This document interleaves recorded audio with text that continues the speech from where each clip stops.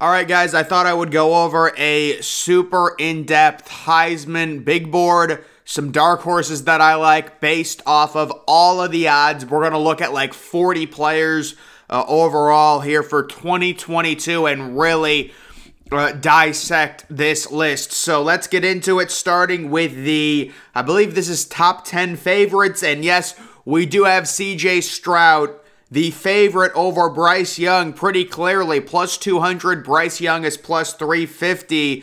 There's a few different reasons for this. I'd say the biggest one, we just haven't seen the same player win 2 Heisman trophies in forever. It's almost like it's not going to happen again. That's something that's going against Bryce Young, as well as Bryce Young having a very inexperienced receiver room, a lot of weapons. Same thing with running backs, although Alabama got a few good transfers. Overall, CJ Stroud with JSN, Marvin Harrison Jr., Julian Fleming, Trevion Henderson, Mayan Williams. It's a lot more of a talented room at this point for Ohio State, so not surprising to me. I mean, that's a crazy number, though, for CJ right now, plus 200, but I do agree. CJ should be the favorite over Bryce Young, and then the only other guy that is less than plus 2,000 is Caleb Williams. This is really right now a 3-horse race according to these odds. Caleb Williams is plus 700. Personally, I don't see it this year for Caleb Williams in the Heisman. I mean, I guess that's not that bold considering he's plus 700, but just this year, first year in a new team, it is the same system with Lincoln Riley, and you do have Jordan Addison, but I think Caleb Williams' Heisman year could be next year. When he's a junior, he'll be a 3-year starter at that point. I would say if you forced me to pick a QB to win the award, I would have to go with CJ Stroud at this point. Caleb Williams is plus 700. And then my previous dark horse, who is now shot up to number 4 on the list, is Will Anderson. Guys, I don't know what happened with Will Anderson. He was plus 4,000 a month ago. At least I think he was. I don't know how his odds improved that much. I don't think that many people are betting on him. But apparently his odds moved up to plus 2,000 for a defensive player that is basically unheard of. I think Will Anderson is the dark horse to win the Heisman when you look at the way the narrative is setting up. Heisman voters people have criticized Heisman voters saying you haven't voted a defensive player, it's a QB award. If Will Anderson puts up another crazy season, last year he had 34 tackles for a loss and 17 sacks. If he gets 20 sacks and like 40 tackles for loss, and he's got the narrative and Alabama is undefeated, and maybe Bryce Young isn't as good this year because he doesn't have Jameson Williams, he doesn't have John Mechie, and Will Anderson is really carrying the defense, and Alabama has the #1 defense in football, there is going to be a legitimate narrative. Again, he had 34 tackles for loss last year as a sophomore. It's unheard of, and now he's got Dallas Turner on the other side. It's not like they can just double team him. So, I mean, I don't know what happens. It's sad his odds have moved up so much because I thought he was great value at plus 4,000. Now that he's plus 2,000, it's a crazy jump. It is, but I still like Will Anderson possibly to win this award. He would probably be my favorite right now. I just think the way it's setting up with the narrative, how no defensive players have won it, we almost saw the same thing with Chase Young until Maryland came out with the bogus, thing with his girlfriend, and he got suspended for 2 games. But Chase Young was not going to win the Heisman, even if he played those 2 games, because Joe Burrow was just so ridiculous that year. But Chase Young was on track possibly to win the Heisman until the 2-game suspension. After that, Bijan Robinson, I think Texas loses too many games. I also think they're down. They throw a little bit more. Bijan isn't going to have 2,000 rushing yards, and at this point, that you basically need that to win the Heisman. DJ Uiagalelei, you're just projecting. I mean, this was a former top 10 overall recruit in the nation who struggled mightily last year. He had 10 touchdowns and 9 interceptions. The reason he's this high is just because he's Clemson's quarterback. Maybe he could turn it around, but even if he turns it around, I don't see him winning the Heisman. Quinn Ewers, not this year. Next year, I think it's going to be Caleb Williams versus Quinn Ewers for the Heisman. But this year, it's too early. If you're Texas, your goal should be get to a New Year's Six Bowl and beat Oklahoma. And Quinn Ewers could have a really nice year, but comparing him to Bryce Young and C.J. Stroud at this point, it's not going to happen. Dylan Gabriel intrigues me. He does. They have Marvin Mims. They have Eric Gray. They have a good offense. Brett Venables is more of a defensive coach, but Dylan Gabriel is a really, really, really good quarterback. I don't think he can win the Heisman, but I think he can make it to New York, if that makes sense, and be like a finalist.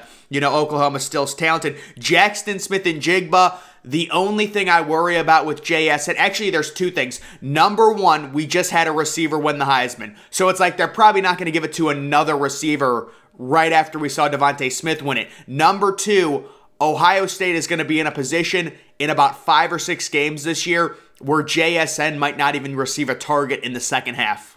Okay, guys, I'm just like the Week 2 game against Arkansas State, the Toledo game, the Rutgers game, the Indiana game, the Northwestern game. That's 5 off the top of my head. Will he even play in the second half of any of those games? Maybe into the third quarter.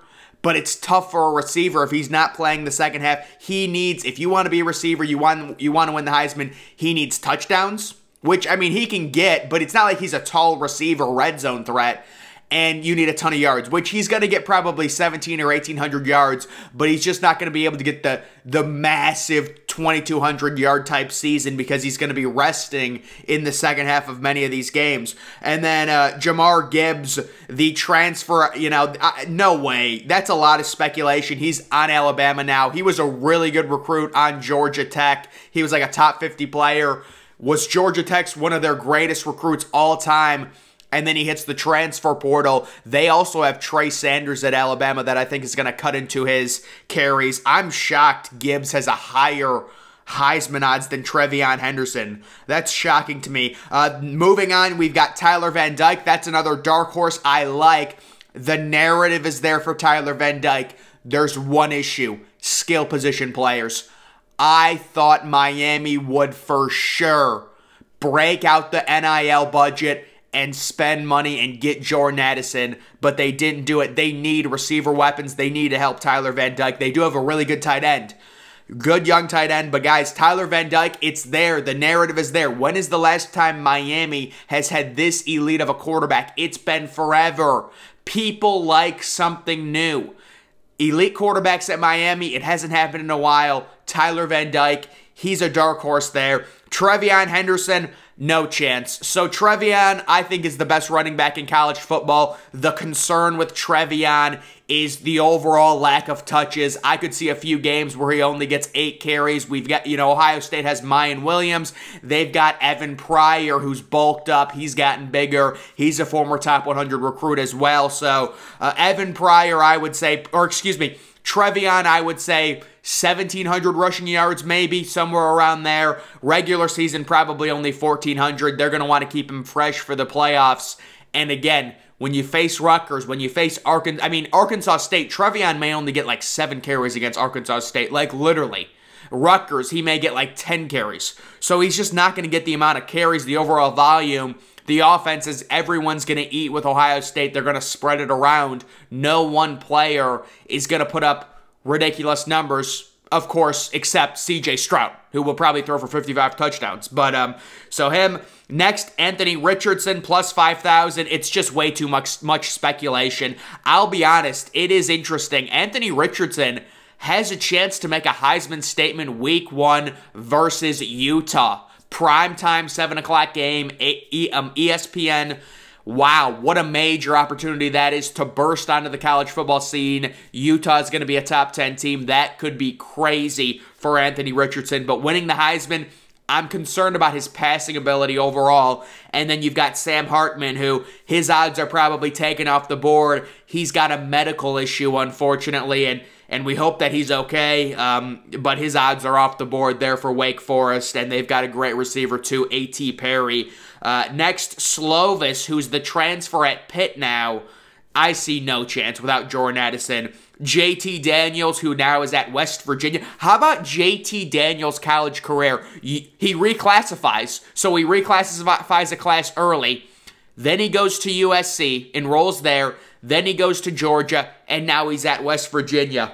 Very interesting. But he'll be fun to watch, but he's not going to win the Heisman. Jackson Dart at Ole Miss with that Lane Kiffin offense. You know, Jackson was actually a transfer portal 5-star. Fun fact on him. Because now they're ranking transfer portal players, and 247 Sports rated him as a 5-star. So he's very talented. They've got Zach Evans now. It'll be an interesting offense, but he's not winning the Heisman. Hayden Hooker, he could put up really good numbers. He's not winning the Heisman, though. Malik Cunningham is a really fun quarterback. And then I'm just going to kind of go through these really quickly. Someone that I like is Bo Nix.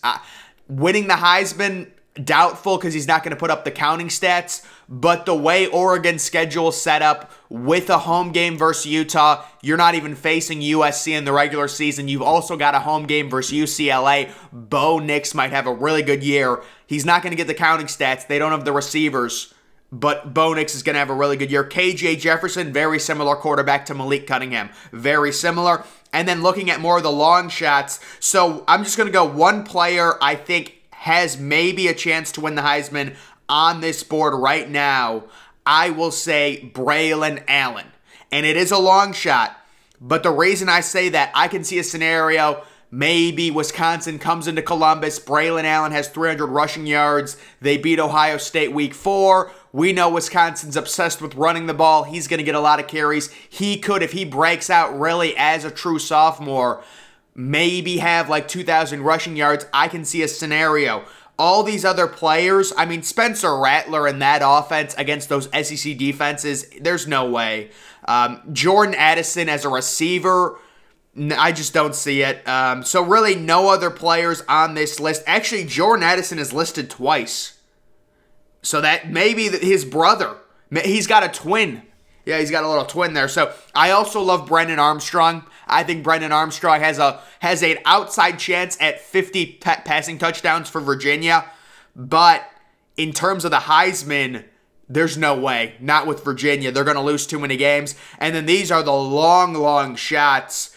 And on this list, if you made me pick someone, guys, I just don't see anyone on. Maybe Sean Clifford if he goes crazy as a super senior. He's got the experience.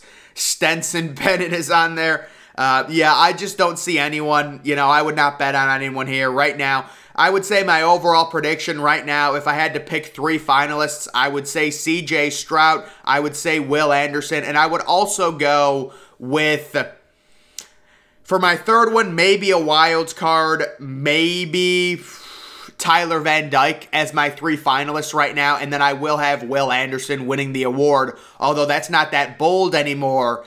I can't believe Will Anderson has the 4th overall odds. It's pretty crazy, guys, but that's just kind of a Heisman early season thing. You know, everyone's entitled to their own opinion. I'm sure a lot of people will be picking C.J. Stroud. It is important to note, normally, at least this is how it's worked in the past, the Heisman preseason favorite never actually wins the award. Now, maybe CJ can change that narrative, and you would have to think at some point it's going to happen where the preseason favorite wins the award, but like the last, I don't know, 7 or 8 years at least, the Heisman preseason favorite has not won. So that is important to note. Again, maybe he can change it. Ohio State has such a great offense, and Ohio State is certainly due for a Heisman winner. Will it happen? We will see. If it does happen, I mean, C.J. Stroud was the odds-on favorite to win the Heisman going into the Michigan game last year. A lot of people forget that, and then it completely changed when Bryce Young erupted versus Georgia, and obviously, you're not blaming the snow, but let's be real, it had a factor into the Ohio State performance on offense. Definitely Ohio State was going to lose that game no matter what. Their defense was terrible, but the offense was affected by the snow. So we will see, guys. Once again, I would say my 3 finalists in New York, C.J. Stroud, Will Anderson, and then Tyler Van Dyke. Also, I'm interested in Dillon Gabriel as well, possibly making it. I think he's a really underrated quarterback. Oklahoma's going to love him. If you look at his stats at UCF, they're amazing. And I know it's facing bad competition, but let's be real. Big 12 defenses, outside of Baylor. Baylor plays good defense. I like Baylor, but outside of Baylor's defense, those defenses in the Big 12, they're not very good, and now Oklahoma State loses Jim Knowles, so it should get easier for Dillon Gabriel, and they've also got Marvin Mims as a receiver. I love Marvin Mims, so I think he's going to break out this year. We will see. But guys, just going over Heisman, who's the favorites, who are some dark horses. Hopefully I covered enough of it. But guys, that is going to do it for this video. Make sure you follow me on Twitter. Link to that's always in the description. I'm, of course, the Depressed Ginger. Thank you for watching.